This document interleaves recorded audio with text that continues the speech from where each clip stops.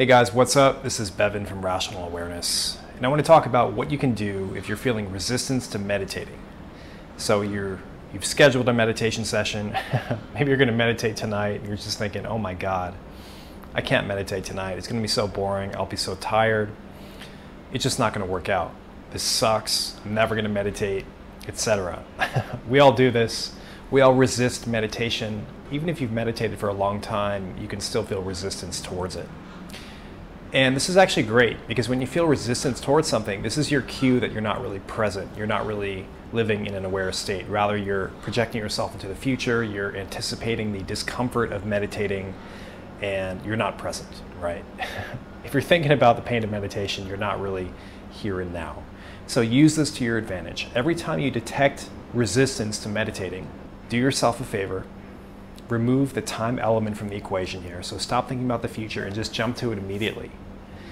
Go to your breath immediately. Maybe you're doing formal meditation and you might not be able to, sit down and have a formal seated meditation session in the moment. If that's the case, just return to your breath for 10 breaths. Just have 10 conscious breaths every time you notice that you're resisting meditation. And what this does is it puts you back in the state of presence. It gets your mind away from the future. It gets your mind away from thinking about the future pain. And it gets you meditating again. So it gets you back on task, and it trains your mind to really stop ruminating on future events.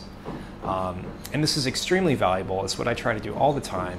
Even if you're doing continual breath awareness or trying to bring mindfulness into your everyday life, you will still fall off. Your mind will still creep in with thoughts, of the future and the past that really shouldn't be there. And you'll still experience resistance, but use it as a tool to kind of snap back to the present and immediately engage in that activity that you're dreading. And it doesn't just work for meditation. This really applies to absolutely anything that you're dreading, anything that you're resisting that's in the future. For example, you might be looking for, or you might be not looking forward to doing a speech on a given day, for example. Or maybe you have a pressing deadline that's really stressful. Anytime you catch yourself ruminating about that, or just dwelling on the future pain and stress of that upcoming event, snap back to the present, immediately engage in something that can help you accomplish that. Maybe you can get some work done towards that assignment that's due, or maybe you can practice your speech in the now.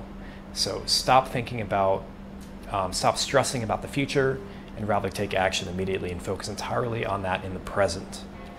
Some things, of course, you can't really work towards in the present, and for those things, just return to your breath. So if you are stressing about a deadline and you can't do anything about it right now, just return to the breath. Even if you're not doing continual breath awareness, just have 10 conscious breaths, and that will be enough to center you and enough to somewhat train your brain to go back to the present whenever you catch yourself ruminating. So hopefully you can use this to great effect. I hope you do. Let me know how it works for you, and I'll talk to you next time.